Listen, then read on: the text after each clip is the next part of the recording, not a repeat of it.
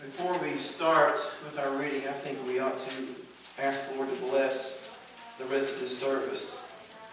Lord, come to you this morning.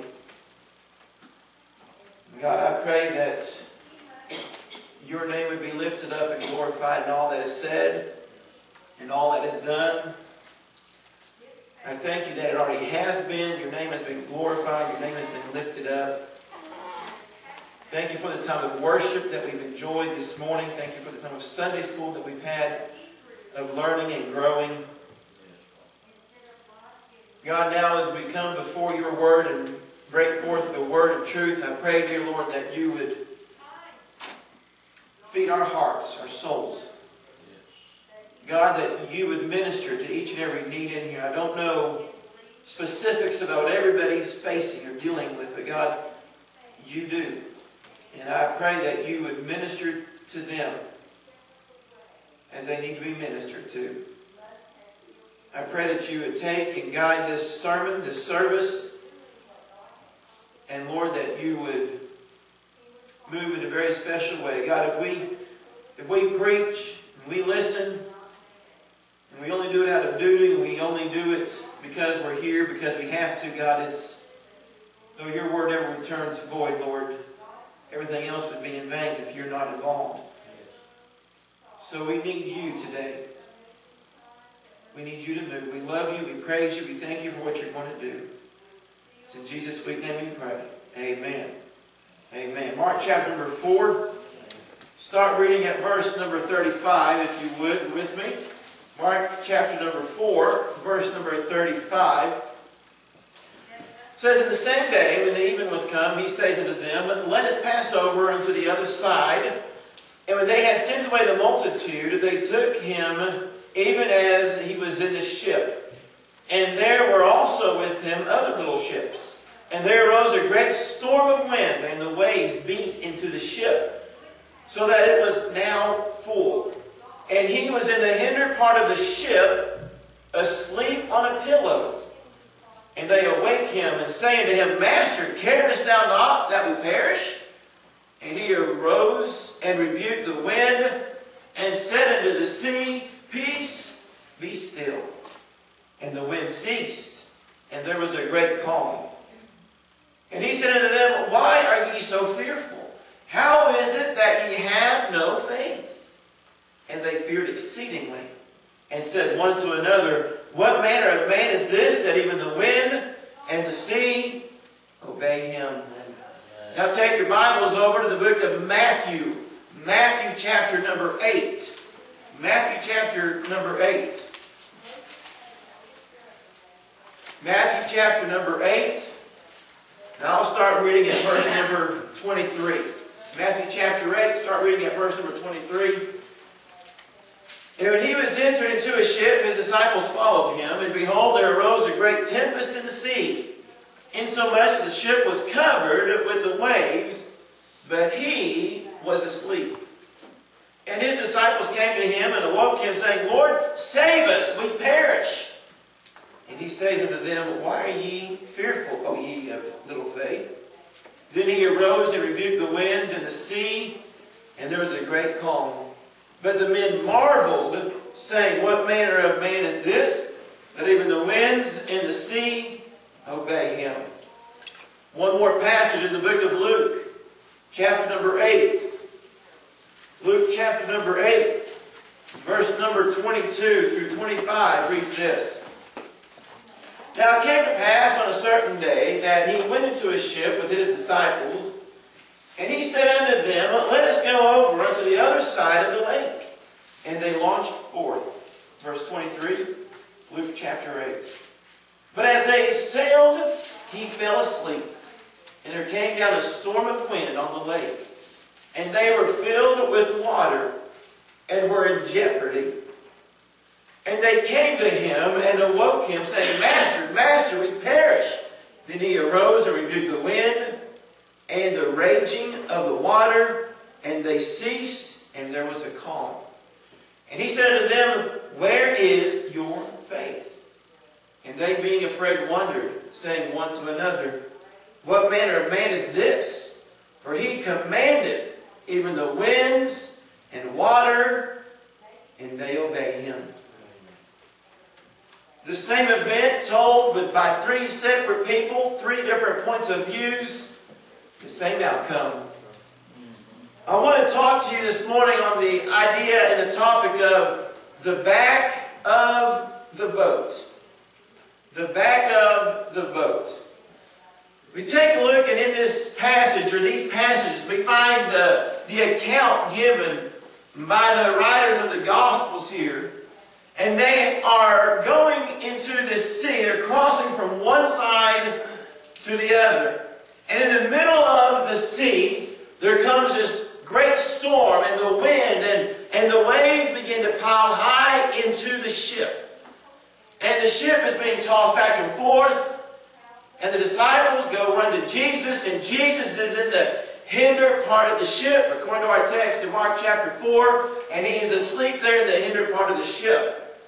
And he wakes up, or they awake him, and he cries to the storm, and the storm listens to Jesus. Now I want to point out just a few things as we take a look at an overview of this whole scenario that's taken place. Number one, I want you to understand that it was Jesus' idea to cross the lake. Every account that we read, Jesus said, He either said, let us go to the other side, or you find that His disciples followed Him into the ship. So Jesus was the one who was leading. He was the one who was guiding His disciples. He says, we're going to go from here, and we're going to the other side. Now you say, what does that have to do with anything? Well, let me tell you this. When Jesus says you're going to make it somewhere, you're going to make it no matter what happens in between. Right. When He says you're going from here to here, no matter what storms you face in between, you will make it. Because Jesus, if you are a Christian, Jesus is in your boat. I think of the little song, with Christ in my vessel I can smile at the storm, smile at the storm, smile at the storm. With Christ in my vessel I can smile at the storm, as we go sailing home, sailing, woo, sailing home, sailing, woo, sailing home. With Christ in my vessel I can smile at the storm, as we go sailing home. How can you smile at a storm? Because Christ is in the vessel. Amen. He says, if He says we're going from this point to this point, you can bank on it. By the way, you have to realize Jesus understood. He was not surprised when the storm arose. Amen. So when Jesus tells His disciples, we're going to get in the boat and we're going across the lake, Jesus was fully aware of the storm they were about to get into. Jesus knew the situations. By the way, whatever situation you're in now, whatever storm you're facing in life now, whatever doubts and fears that you are having to deal with now, Jesus knew about them before. Whatever surprises you have encountered the past week, the past day, the past month, the past year, was no surprise to Jesus. That's right. He didn't wake up and go, oh, there's a storm? Wow, I didn't know that. He was aware before He set sail of what would take place in between. Matter of fact, not only was He aware of the storm that they were going to go into, but He was even aware of how the disciples would react to the storm. He knew that there was going to be a lesson in the middle of that storm for His disciples. People say, well, why do bad things happen to good people? Well, a couple of reasons. I can't give any specifics. Nobody can give real specifics as to exactly why. Number one, though, we live in a sin-cursed world. Okay? Things that take place happen as a result of sin, the sin nature. And as you study God's Word, when somebody does something wrong, it affects other people. You say, yeah, but I didn't have this. Well, why does somebody wake up and they have cancer? Why does somebody have a car wreck? Why does somebody have this and it's out of their control? Because it's a sin-cursed world. Right. Diseases, death came as a result of sin. Yes.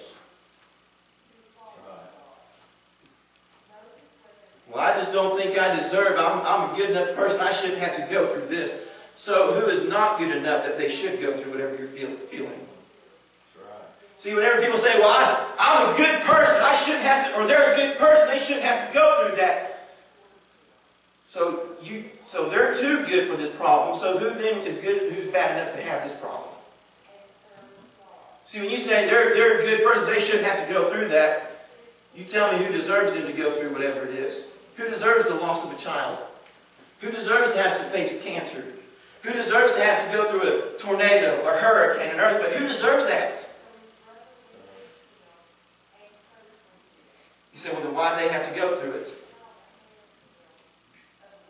Number one, it's a sin-cursed world we live in. Number two, if they're a Christian, there may simply be a lesson for us to learn. Amen. There may be something that we need to learn in the storm. His disciples had a lesson to learn. Jesus was not surprised at the reaction of his disciples. He knew their doubts and he knew their fear. You say, but if I follow Jesus, he might get me out of my comfort zone. Matter of fact, when you read the Bible, you find out 9 times out of 10, that's exactly where he takes you. That's right. But just remember this, out of your comfort zone is right in his comfort zone. Amen. Where you feel uncomfortable, you begin to rely on him. Yes. And he's comfortable with that. Amen. He knew how his disciples would react. Watch this though. He was also aware of the solution to the storm. Not only did he know the storm would happen, not only did he know the reaction of his disciples, but he already knew the solution to the storm. See, we have to realize that when we pray to God, it's not so that we can inform God of what's taking place. It is so that we can humble ourselves before God and say, Lord, I need your help. I know the solution. I don't know the solution, but Lord, I know you know the solution. Jesus says, I know the solution already. Not only was Jesus' idea, I want to take a quick look at the storm. The storm itself. When you take a look at these passages we've read together, you find that the storm was a very fierce storm. One of them talked about the winds and the sea beating against the against the boat. One of them talked about them actually coming into the boat. And one of them talked about the boat being filled with water. Now, I'm not a big sailor, okay? I'm not a big person who does a lot of sailing. I've not had a lot of experience in it. But this thing I know, when water gets in the boat, you're in trouble. I know that much. When the boat becomes full of water, you're in trouble. So you want to try to keep the boat dry on the inside. It's okay for the water to be outside the boat, but when it starts getting inside, you're in trouble. And we find in this passage that the waves are crashing into the boat. This is not just some little storm and just a couple little bumpy waves. This is a fierce storm that's taking place. By the way, for these disciples to be panicked the way they were, shows you the severity of the storm. You say, how is that? Because, first of all, the storm was out of the disciples' control. But several of the disciples themselves were experienced fishermen. That's right. This was not the disciples' first time in a storm. So whenever they're experienced fishermen and they're in a storm that they're afraid of, I'd be cowering and hiding away from something like that. It would scare me to death. If they were that afraid and they'd experienced what to do in storms, but it was still out of their control. No matter what they did, no matter what their experience was, it wasn't good enough. Amen. Right. It was out of their control. It wasn't their first storm they ever had to face with. Matter of fact, they tried everything they knew what to do before they finally went to Jesus. They didn't go to Jesus as soon as the storm started. And here's why I believe that. I believe that because the Bible says the boat was full of water. When the storm first started, the boat didn't start off with a bunch of water in it. So they were trying to do what they knew to do. They tried everything that they had in their own power, in their own strength, in their own might to solve the solution, to solve the problem that they did not have in their own abilities. By the way, even with all their abilities, they were unable to save themselves. It doesn't matter what abilities a person has. It doesn't matter what good deeds a person does. They cannot save themselves out of life. Right. Amen. It doesn't matter how good a person is. It doesn't matter what they say. It doesn't matter how many times they've been dunked, how many times they've been sprinkled, how many times they've been spit on by the preacher. It doesn't matter. Right. Man. Nothing in and of yourselves or some action you do will save you. Amen. Right. It's out of your control. Amen. The disciples experienced, yeah, but I have a lot of experience in this. The disciples had a lot of experience in this storm, and they were still shaking. Amen. But understand this, the storm was never out of Jesus' control. Right. See, while the storm was out of the disciples' control, and they couldn't deal with it, they couldn't handle it, and they were panicked, and they were worried, Jesus didn't have to worry about it. It was never out of Jesus' control. Not one time. Now the boat itself. I've been looking and doing a little bit of research on the boat. Found this interesting. The boat, they actually back in 1986, around there, they dug up, found a replica of a boat that was actually buried in the lake there in the Middle East. That was the same type of fishing boat which Jesus would have sailed in and would be a part of during this story, during this account. They found that the length of this is actually over in a museum. I want to say it's over in the Middle East somewhere. I'm not for sure the name of the museum right now. But anyway, the length of it was 27 feet long, 7.5 feet wide, and it was at its height, as far as being deep, it was about 4.3 feet high. Now, this is interesting. As I studied it, and I actually saw watching the video, and I saw them scroll down through all the pieces of wood. It's not like some people, you build one out of one piece of wood. They're very poor people, so they had to build out several different types of wood. Now, I find this interesting. You know how many pieces of lumber they had to use? How many different types of lumber they had to use?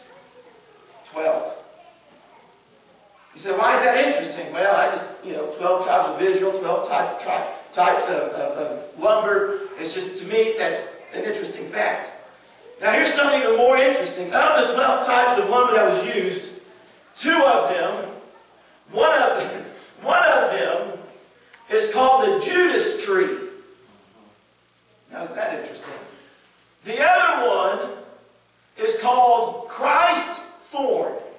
That's the name of the lumber they used. Now, isn't that interesting? Not to mention they had the sycamore tree on that boat. It seemed like Jesus had an experience with the sycamore tree. Amen. A man named Zacchaeus. Amen. He had dealing with Christ's thorn. The thorns were placed on his brow himself. He had dealing with Judas. But I want to focus on the people in the boat for just a moment. The people in the boat. You have the disciples. The boats of those days, they'd hold about, at the max, about 15 people. All right, so you have Jesus and his 12 disciples. You have 13 people in the boat. That is plenty of room. All right? They could have squeezed in maybe one or two more people. You find in our passage, actually one of the accounts says there were other little ships with them. But by the way, I heard one preacher say that was a blessing to him because it helps him to know when he goes through the storm, he's not the only one that's having to face it too. That's right. That's right. There's other little ships in the storm with them. Notice the people of the boat. The disciples were in the front of the boat. You say, how do you know that? Because Jesus was in the hinder part of the boat. And the way the boats are made, as they're shaped, in the back part of the boat, you have, at the back, there's two paddles. And they're the controlling paddles. They're the ones that control, like the rudder. That's where Jesus was. I'm going to get that in a second, okay? He was back there. And they had a little box. It was like a little platform type thing where they put underneath it, they put all their ropes, right? All the stuff they use, all of their controlling equipment. And that's what Jesus was sleeping on top of. So he's in the hinder part of the boat. The disciples were in the front. And the storm was raging to them. They were being tossed up and down, high. And they're being greatly tossed by the storm, and they were in themselves panicked. Sometimes when you let Jesus get in front of the boat and let Him say, peace, be still, we face a problem. The first thing we begin to do is begin to panic. We begin to worry. We begin to fret. You don't have to take on the brunt of the storm. Let Jesus be there. The Bible says, thou art my refuge. Let Jesus be your refuge. Jesus was in the hinder part of the boat, the back of the boat. While the disciples were full of panic, Jesus was sleeping on a pillow. The Bible says, on a pillow. You know what this shows me? That He had peace in the storm.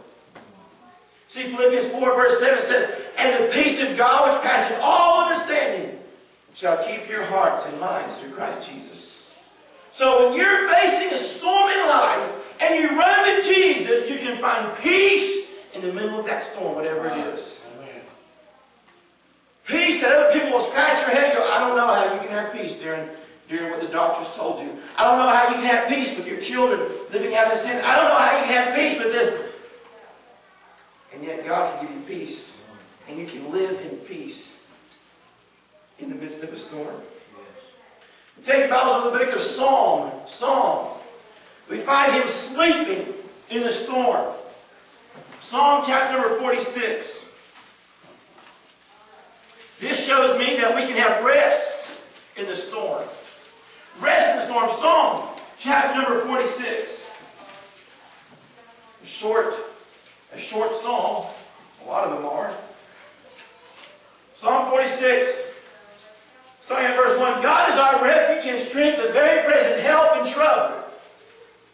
Therefore will not we fear, though the earth be removed, and though the mountains be carried into the midst of the sea. Is that a pretty big storm? Amen. Right.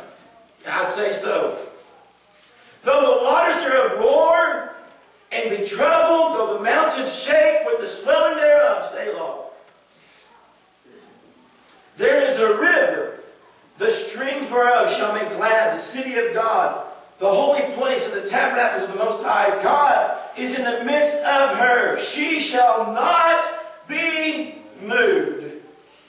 God shall help her in that right early. The heathen raged, the kingdoms were moved. He uttered his voice. The earth melted. The Lord of hosts is with us. Jesus was in the boat. Here the psalmist is saying, the Lord is with us. Right. The God of Jacob is our refuge. Selah, come, behold the works of the Lord, what desolations He hath made in the earth. He maketh wars to cease unto the end of the earth, because He can bring peace. He breaketh the bow and cutteth the spear in sunder. He burneth the chariot in the fire. Verse 10, be still and know that I am God. I will be exalted among the heathen. I will be exalted in the earth. The Lord of hosts is with us. The God of Jacob is our refuge. Selah. By the way, Rick asked me last night at the meeting, or at his house, if I knew what the word said. He knew what it meant, but he asked me if I knew what it meant, because I was a music major in college. It's a musical term. It means to pause, to think, to ponder, to meditate on that. And a lot of times they'd come to this word Selah in the book of Psalms, they'd actually pause and they'd repeat it one time. Amen. And you find that written 3 different times in this one passage.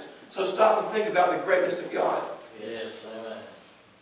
Though your world around you begins to crumble, though the ship that you're living in begins to be full of water, begins to become full of trials and troubles and turmoil, stop and think about how great God is.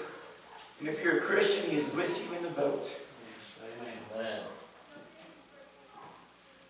Where is He? Where is Jesus? Where is He? I can't find Him. That's because you're too busy in the front of the boat trying to get all the water out instead of going to the back of the boat where Jesus is and finding rest and peace in the midst of the storm.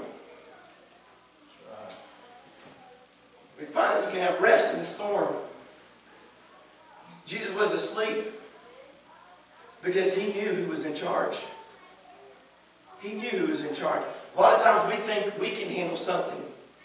We can't. That's right. That's right. We have to admit who's in charge. Amen. It's not us. And it's not the situation we're facing. Jesus knew who was in charge. See, this is what I was saying earlier. In the inner part of the boat where Jesus was sleeping is where the controls were for the boat. All the controlling oars, the direction of the oars, underneath where he was sleeping is where they keep all of their controls for the boat with the ropes and the anchors and all different things they'd use. And they were found back there where Jesus was sleeping, right by where Jesus was. See, Jesus was by the controls. Jesus was in control the whole time. When you're by the controls, nobody can get there to the controls unless they go through you first. See, Jesus was in control. Not only was Jesus in control, but he's on top of everything the whole time. Yeah, I'm not catching it. Think about it for just a second. He was there where the boat is controlled, and he was in control of the boat and in control of the situation the entire time. Amen. Amen. He was in control. He knew he was in control. Not only that, the storm knew he was in control. Let's take a quick look at the results of the storm and we're done. A couple of results from the storm of having to face this trial and having to go through this storm. So many times we ask God to just stop the storm. And sometimes he will, like he did for the disciples. But sometimes he'll just tell you what he told Paul, "My grace is sufficient for you." Yes. Amen. Sometimes that's what he'll tell you. Because he knows what's needed. But the result of the storm, either way. When you take a look at these three passages, you put them side by side, you find there's a transference of fear. A transference of fear. When the storm first arose, what were they afraid of? The storm. They were afraid of their situation. They were afraid that they couldn't handle it. They were afraid of all the physical things that was going on around them, all the emotional experiences that they were dealing with. That's what they feared. Oh, but at the end of the story, their fear goes from being that of the physical and what's around them. We find one of our passages where it says they feared him. So the transference of fear is from the fear of the world to the fear of God.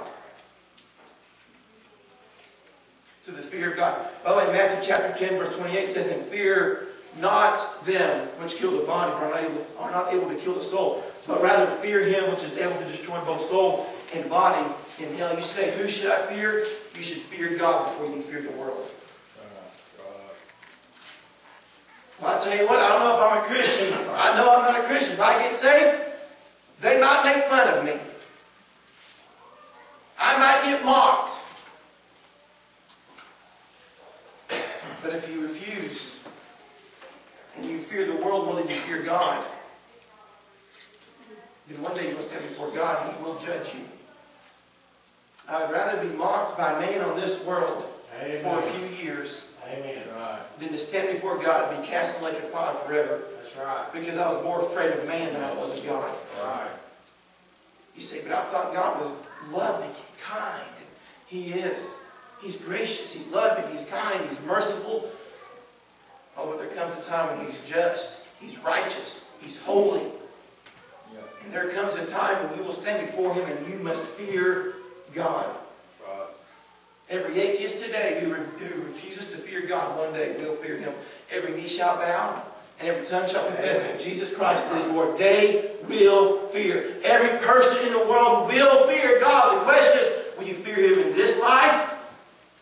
Or will you fear him when it's too late? Right. Will you fear him as a father? I think it's okay for a child to fear. I still have a little bit of fear for my father. Growing up, there was a few. My dad was not afraid to take the paddle to me. He wasn't afraid of it. My mom wasn't either, for that matter. I got a lot of spankings growing up. But anyway, they weren't afraid to use it. And I had a fear of Mom. I had a fear of Dad. Oh, but I knew they loved me. Amen.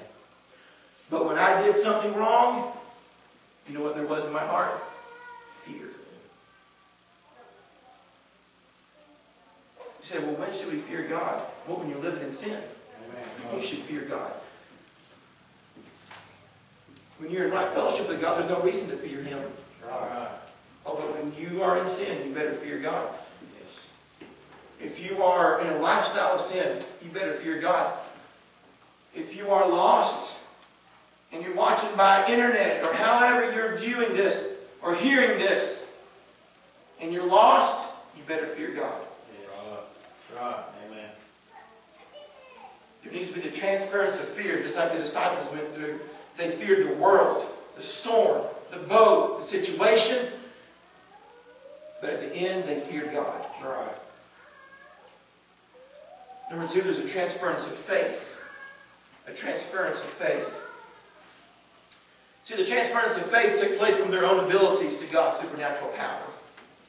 Beginning of the storm, they tried their own abilities. Oh, we're fishing. We can deal with this. Come on, Peter, let's get this thing going. Yeah, come on. We're going to get this. We know how we can handle it. And then it gets out of their control. Oh, this is above our abilities. And they turn to Christ and they find that He had the answer all along. If only we'd stop trying to face all of our battles and our own abilities first and run to Christ first instead of our own abilities, we find He already has a solution. He already has the power to handle whatever we're facing. Right. He can already help you deal with whatever it is you're dealing with. But you got to transfer your faith from your own abilities. Lay that at the altar and say, God, it's not mine. It's yours. I can't deal with it. I can't handle it. I can't bear it. But God, with your supernatural power, not only can I deal with it, but God, you might be gracious enough to even take it away. Because you're able to. Jesus said, all power is given unto me, both in heaven and on earth. He has all power. And without Christ, we have no power. That's right.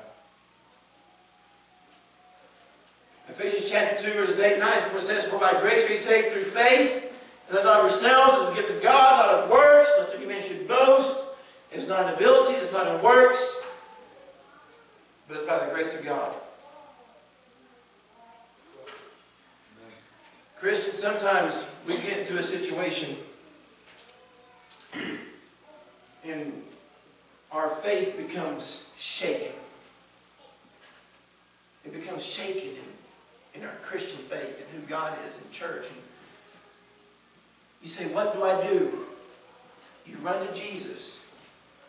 And you say like the man at the bottom of the mountain, Lord, I believe. Help now my unbelief. Lord, I believe. I know I believe, but Lord, I need your strength right now. I need you. This situation I am in is shattering my faith. And instead of faith, I'm having fear. Right. God, I believe you can do it. Yes. But would you help my unbelief, the parts of me that still doubt? Yes. We need to transfer our fear, our faith. Finally, there's a transference of what I call the wow factor. You say, where do you get that? I get that word wow factor from a while back ago, the kids and I, we were watching a thing called Monster Jam. I don't know if you've ever heard of it or not. It's these big trucks, and they're, Maximum Destruct, they run over these cars, and they do these flips, and they get points for all these different things. And they're always talking about the wow factor. That is the biggest move. That is the greatest flip. That's a wow! Everybody's going, wow! And they're all excited. That's the wow factor. And we found one of the accounts that we have the wow factor. That is, the Bible says in one of the accounts we read that they marveled. Yes. Right. That means when Jesus got done saying, peace be still, the disciples went, whoa! Wow. Yep. That's the greatest thing I've ever seen. It was the wow factor. You say, what do you mean? There is a transference of the wow factor. That is, from the power of the storm to the power of God. See, when they first went into the storm and they were in the middle of the storm, wow, we can't deal with it. Wow, this is more than we can bear. But then they realized that Jesus was even more powerful than that storm. And their wow factor went from the storm to how powerful God is. Yep. Let me ask you, when was the last time you had a wow factor with God? last time that you went, wow, God, you're great? Yes. Right. See, they realized that not only was Jesus in control the entire time, but that he was in command the entire time. Yes. The Bible says that he commanded the winds and the sea to be still. Not only could he control it, but he was in command of it. Right. Psalm 33:8, let all the inhabitants of the world stand in awe of him. Right. When was the last time, child of God, that you just went before God and you said, Lord, my storm is great, but wow, you're so much greater. Thank you, Jude. Amen. My situation is troubling and it's great, and I have this wow factor. I'm like, wow, Lord, I can't deal with it, but Lord, wow, I stand in awe of your great mercy, of your grace, your compassion, your strength. When was the last time you got alone with God and just had a wow moment with God? Have you ever had one? We ought to be having those almost on a daily basis when we have our devotions. Yeah. Wow, Lord, you're so gracious. What storm are you facing today? What are you having to deal with this morning that's got your faith shattered? It's got your faith shaken. That you're looking at and going, wow, Lord, this is more than I can bear. I want to encourage you today to come and to transfer your fear. Lost one, transfer your fear from the world to the fear of God and say, Lord, I need you. Transfer your faith from your own abilities to the supernatural power of God. And transfer your wow factor, whatever trouble you're facing, to the wow factor of how great God is. Yes. The song talks about turning your eyes upon Jesus, and the things of this earth will grow strangely dim. Why?